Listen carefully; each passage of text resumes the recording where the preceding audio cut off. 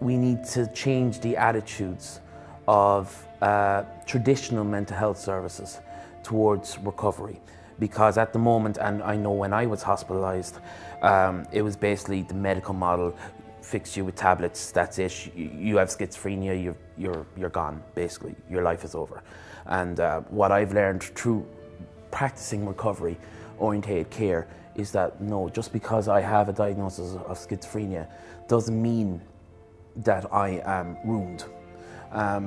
So I suppose the change in service attitudes is a massive thing that I think needs to happen in order for us to be recovery focused. You need the support of your management team, you need them to help drive forward initiatives. And we actually did a strategic plan for the next 5 years, and recovery is at the top of that. And that has been driven forward by the management team, but it was in consultation with all members of staff, service users and family members in our area. So it's, I suppose it's like our Bible, what we work to. I think we need to do what we're doing, continue to build on what we're doing now, so that we're really listening around the table to everybody involved in the process. So service user, family member, staff, doctors, that we're all sitting around together, looking for the very best we can do to support the person that's struggling. Recovery has to be embedded within the service. You know, it can't be an add-on. You know, okay, I'm an advancing recovery coordinator.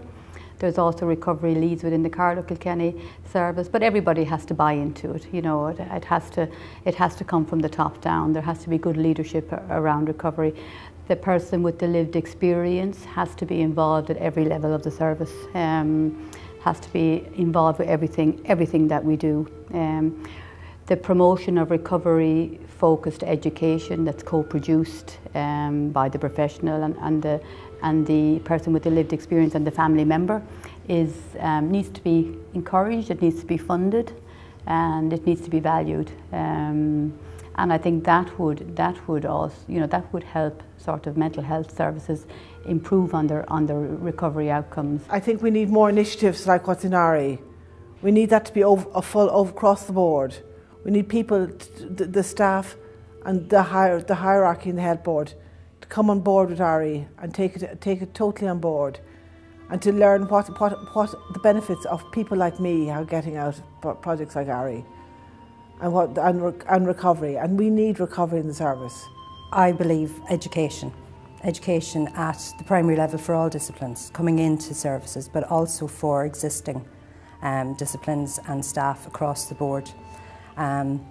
Working with service users, working with family members in real engagement at the practical levels of training, co-production.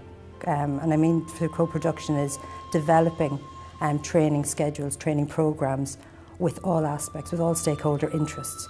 And then at a broader level, strategy planning, real user engagements, family and service user engagement within strategies, within planning, that we are delivering. How do we make that a whole systems approach?